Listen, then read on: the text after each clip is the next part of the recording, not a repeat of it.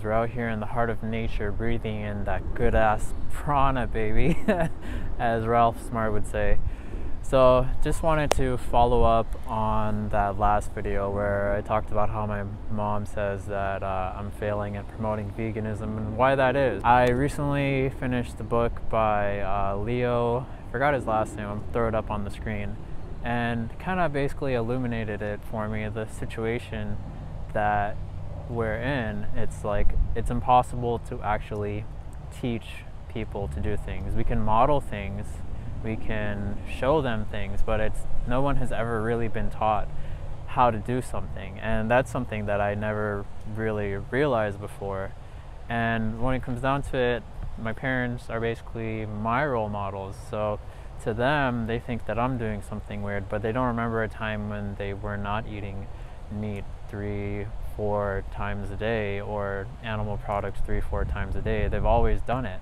And the thing about it is, it's kind of like a slow type of reaction, a slow type of side effect that builds up over time, and people don't notice it until it's basically too late. And even then, it's like, okay, what do you do? Like, everyone is doing it. Like, you know, the doctors would know.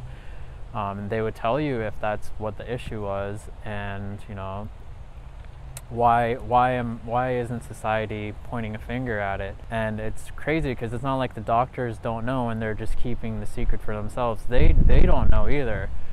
And I work at a pharmacy, so it's interesting to see the quantity of amount of drugs that people are taking for basically preventable illnesses. And it's like, the drugs don't really make them healthier, they just prevent the symptoms so they don't die too fast. But it has side effects, and those side effects need to be countered. And it's so interesting because people realize that diabetes is caused by food, but they're pointing the finger at carbohydrates, and just blanketly at carbohydrates, like carbohydrates are the problem that's causing it, when really it's just a symptom of basically how it was explained. Maybe I can put a chart up on the screen. There's fat that ends up getting inside of the muscle tissue, and it prevents the mechanism of insulin from acting on the system, the body system, properly. So studies dating back nearly a century noted a striking finding. If you take young healthy people and split them up into two groups, half on a fat-rich diet and the other half on a carb-rich diet, within just 2 days, this is what happens. The glucose intolerance skyrockets in the fatty diet group. In response to the same sugar water challenge, the group that had been shoveling in fat ended up with twice the blood sugar. As the amount of fat in the diet goes up, so does one's blood sugar spikes. It would take scientists nearly 7 decades to unravel this mystery, but it would end up holding the key to our current understanding of the cause of type 2 diabetes. So it's like you need more and more insulin, because like the key that controls insulin gets gunked up. But there's a second way we could end up with high blood sugar. What if there's enough insulin, but the insulin doesn't work? The key is there, but something's gummed up the lock. This is called insulin resistance. Our muscle cells become resistant to the effect of insulin. What's gumming up the door locks in our muscle cells, preventing insulin from letting sugar in? Fat. Endless cycle. And it's interesting, there was a doctor who did something like with a rice, it was like a rice diet, and it's like the people didn't even want to be on the rice diet. He actually had to like feed them, but he fed them nothing but rice, and they actually lost weight. They lost weight and they cured their diabetes. So there's something that's definitely missing in popular knowledge and popular wisdom. I mean, I still get people telling me, like, you know, carbohydrates are going to make you fat, yet I eat nothing but carbohydrates, and I'm in the perfect weight level. And before, when I was eating animal products and doing the ketogenic diet, and working at it from that point of view, where it's like, okay, I'm just going to do paleo, keto, keep my fats high, keep my proteins high, and just eliminate all carbohydrates, it was not sustainable. First of all, my health deteriorated, my mental health deteriorated, And as soon as I would have carbs, it's like my body just couldn't handle the carbs anymore. So it's kind of like I did damage during that time. And it's like I've tried so many different diets, and I mean, I can show you my results from starting this new way of eating where I've completely cut out all oils. I've cut out high fat foods, because it was just an idea that was presented to me by Dr. McDougall. He says that it's impossible to overeat on whole foods. So I took that idea as fact, as literal truth, and I actually applied it to my life. And I did cut out all of the fats and all of the high fat foods,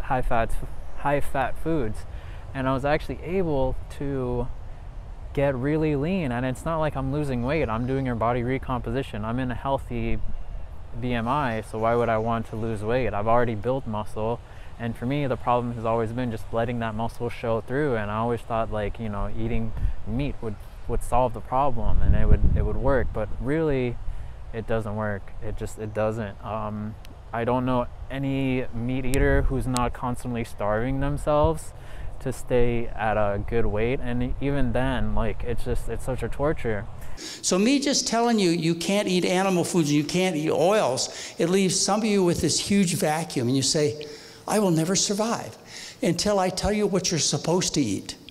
Here's what you're supposed to eat. You're supposed to eat starch. You are a starchivore, you are a starchitarian, you are a starch eater. Until you figure that out, you're lost. You're totally out of control, you're hungry, you can't understand why every time you eat you gain weight, why every time you eat your stomach hurts, you can't understand why you don't have energy.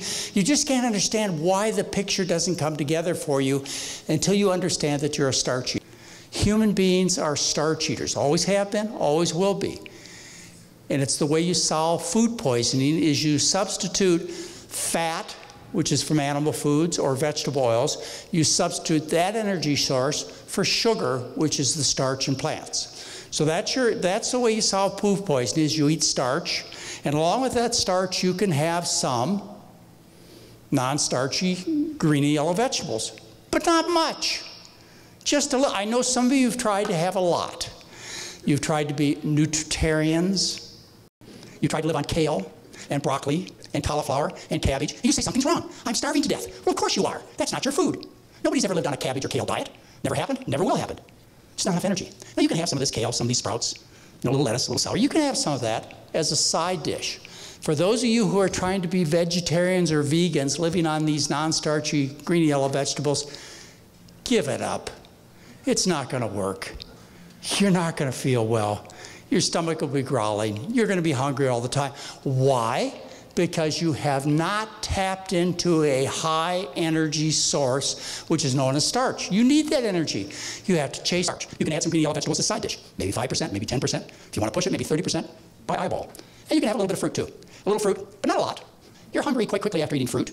That's why I have known very few fruitarians in my entire career. Steve Jobs tried for a while, not long. A few other friends that you know have tried to be fruitarians. Occasionally they can do it with some effort, but no population has ever lived on a fruit-based diet, not that I know of. So your diet, when you decide to give up food poisoning, is a diet of starches. Yes, starch is the center of your meal plan with some fruits and vegetables. Once you stop the food poisoning, what happens is the body spontaneously cures. This is the miracle.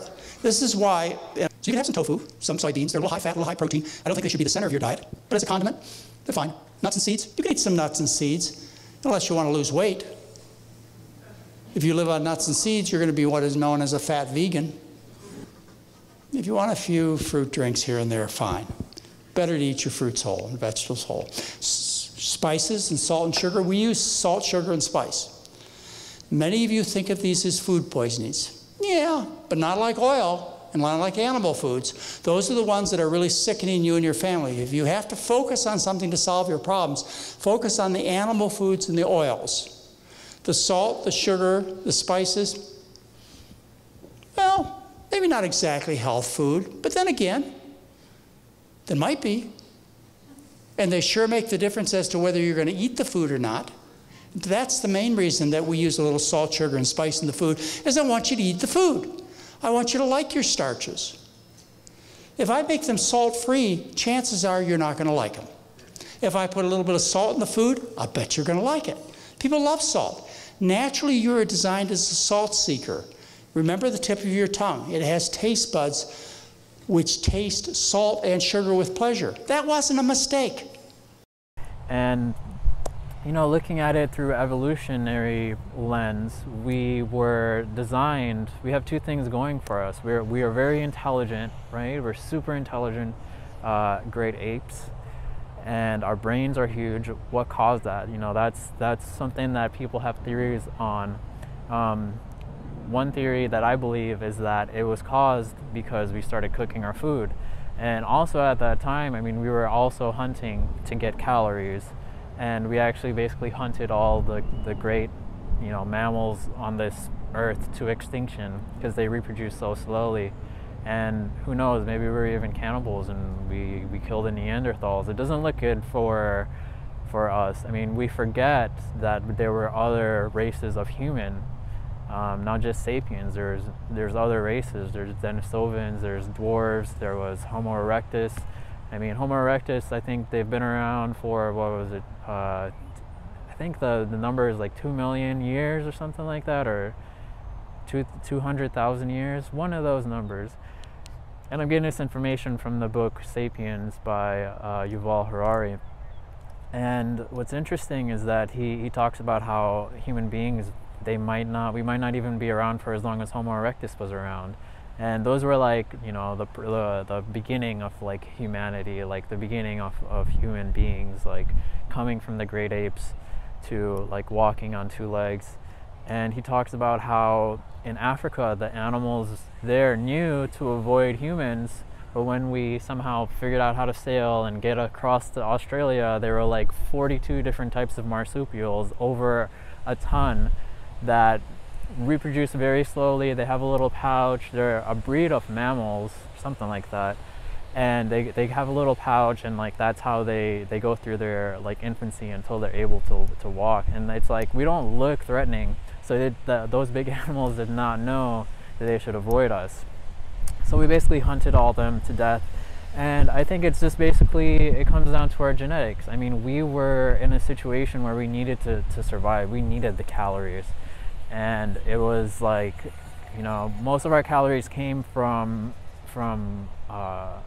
plants, from carbohydrates.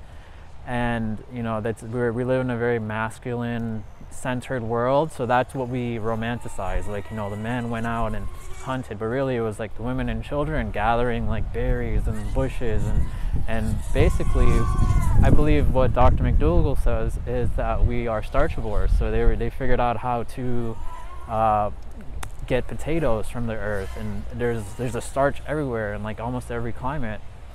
I got to look into that. I'm not exactly sure, but that's what I was told. Even today, most of our calories come from carbohydrates, but it's just interesting that this is the world that we live in. Kind of fallen into this trap. That's why McDonald's and KFC is like in every city, in every town. You're gonna find those type of restaurants, because basically we're being exploited. We have taste receptors that love salty and fatty foods. And in all of our evolution, we've never had free fats. So the body has no idea what to do with free fats. And like basically how much of our food is just loaded with oil and fat.